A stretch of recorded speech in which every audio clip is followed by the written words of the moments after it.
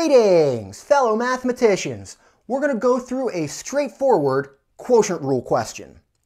Now we're going to start by applying one of my favorite tips that I call divide and conquer. I go through that in a video linked down below in the description, so check that out. All right, let's look at our function here, and it's written as a fraction or quotient, so we're going to apply the quotient rule. We'll identify the numerator as f and the denominator as g. All right, let's go ahead and write that down. We'll say f of x is square root of x, and g of x, the denominator, 2 plus square root of x. Now to calculate the derivatives, f prime and g prime, you might rewrite square root of x as x to the 1/2 power. That way you can apply the power rule to calculate the derivative. So let's do that.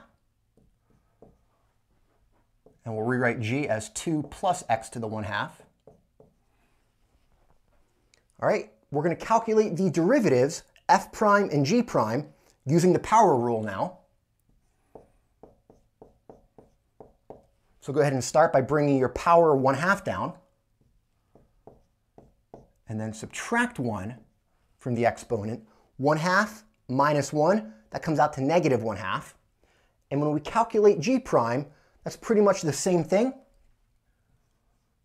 The only difference is we have that first term, 2, which is being added to the square root of x term, and 2 is a constant. The derivative of any constant is 0. So we get for g prime 0, and then the same calculation from the power rule. Bring your power 1/2 down, times x to the negative 1/2. And you can rewrite that, of course. You have 0 plus something, and you can just rewrite that as 1/2 times x to the negative 1/2 power. All right, and that's most of the calculations for this question with the quotient rule. Now the rest of the work is taking all those pieces, f, g, and their derivatives, and then plugging them back into the formula for the quotient rule. And that's where I find a lot of students encounter some difficulties. And it's usually because you have x to the negative 1/2, x to the 1/2 in different combinations, and it's a little bit hard for some students when plugging that all in here to see how those simplify. You're multiplying the same base, x, so you can go ahead and add their exponents. But that can be a little tricky and lead to some difficulties because you're working with fractions. If you multiply there, add the exponents, negative 1/2 and positive 1/2, you'll get x to the 0, which cancels to 1. Now, to avoid this calculation with adding the exponents and negative 1/2 and positive 1/2 powers, what I find a lot of students have a simpler time with is if we rewrite these x to the negative 1/2 terms, in other words, take all your x to the 1/2 powers and rewrite them back as square root of x in radical notation. Now let's go ahead and do that here. We'll rewrite f prime as 1 over 2 times square root of x. Same thing for g prime, 1 over 2 square root of x. And now, if we take these fractions for f prime and g prime, multiply them back to combinations of f and g, it'll be a little bit more obvious that the square root of x in the denominator will cancel with the square root of x in the numerator. So let's go ahead and use the pieces here. F of x as square root of x, g as 2 plus square root of x, and then f prime and g prime in the versions that we just rewrote here. So f prime and g prime are the same, 1 over 2 times square root of x. And that'll avoid any difficulties with having to add the exponents and mess up any basic sign errors there. All right, so let's take these pieces and now combine them with the quotient rule. So we're going to calculate y prime, put all the pieces together. And we'll take our time with that. The first term is we have f prime, which is 1, over 2 times square root of x, and that's multiplying g. Be careful to use parentheses. So I'll write that as a set of parentheses with 2 plus square root of x inside. The quotient rule, we get a minus. And the next part is now f square root of x times g prime, which is 1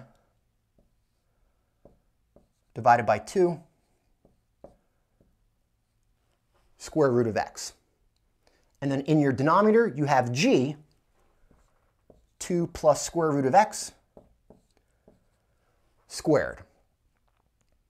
And here you can probably see the benefits of rewriting f prime and g prime back as fractions, because those square root of x terms will cancel out. All right, now we can simplify the numerator a little bit. Those square root of x terms cancel out. Be careful here. You have 2 plus square root of x in the numerator and in the denominator, but 2 plus square root of x is not a factor in the numerator here. That minus sign is preventing that. So we cannot cancel a factor of 2 plus square root of x out, but what we can do is distribute this fraction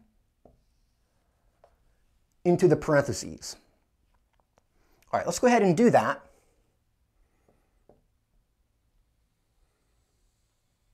All right, so just take your time with that, and notice here when we multiply, you have 1 divided by 2 square root of x multiplying 2. You can cancel out the factors of 2, and you'll get 1 over just square root of x. Go ahead and distribute here. Now it's the square root of x's that cancel out, leaving you with plus 1/2. All right, and your minus sign there, everything that comes after, now it's the square root of x terms that cancel, and you're left with minus 1/2. And those 1/2s will cancel. We still have our denominator here as 2 plus square root of x. And we have that now squared in the denominator still. And here just simplify. And what you're left with is a fraction in the numerator, 1 over square root of x. Your denominator is 2 plus square root of x squared. And you can leave it like that, but it might look a little bit better if we bring this numerator here, that fraction, down into the denominator. So we'll just rewrite this as 1 over square root of x times the quantity 2 plus square root of x squared. And we get our derivative. Here, it was a straightforward quotient rule question, but the simplification here, after calculating your derivatives, that is where some students might get stuck and encounter some difficulties. So here, what we did to avoid some of those difficulties with negative 1/2 and 1/2 powers, we rewrote those derivatives back as fractions, and that allowed us to cancel out factors with a factor in the numerator and denominator. So just be aware of that. Sometimes just slight differences in notation will make all the difference. Hope you enjoyed the problem. If you did, support the channel, like and subscribe.